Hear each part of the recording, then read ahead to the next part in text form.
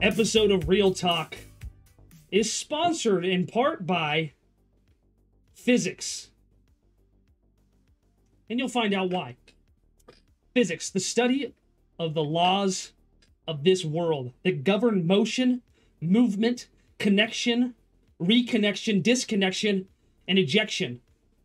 Physics. The question proposed by the one and the only I play battle says, does a straw have one or two holes? Well, that all depends on which end of the straw you're looking at. You ever thought about that?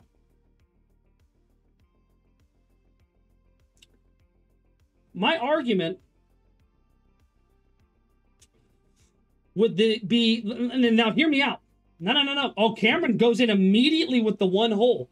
My argument is that the straw, what the crap is this dude on about? My argument is that the straw has 0 holes. 0. Now you're going like, what do you mean 0 holes? Well, let me explain what I define a hole as. A hole, 0 holes in a straw. A straw has 0 holes. If you think about the concept of a straw, it is a tube, right? It is a cylinder, an empty cylinder. Okay, bro, don't be so extra. Let me tell you, I'm being serious. So, if you look at this piece of paper, how many holes does this piece of paper have? 0, right? A flat sheet of paper, no changes. How many holes does it have? 0. So, if you roll the paper up, how many holes does the paper have? 0.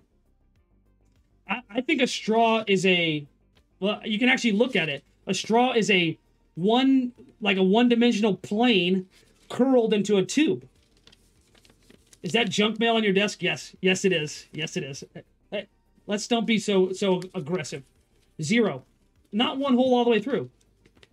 That would imply like a straw is a giant brick of plastic that is shaved down into a tube and then a hole is poked through it.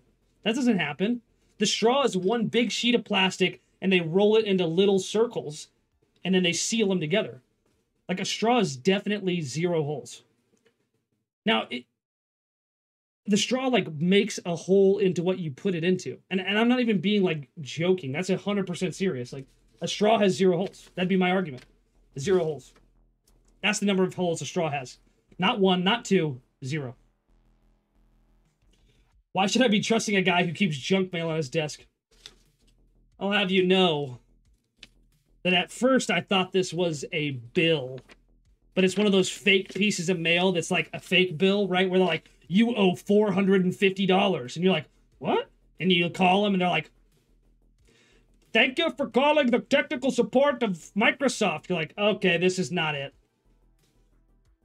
Real Talk, sponsored by physics, the laws that govern everything. Seriously, I'd like to see the argument against it having more than 0 holes, because I don't think they exist. 0.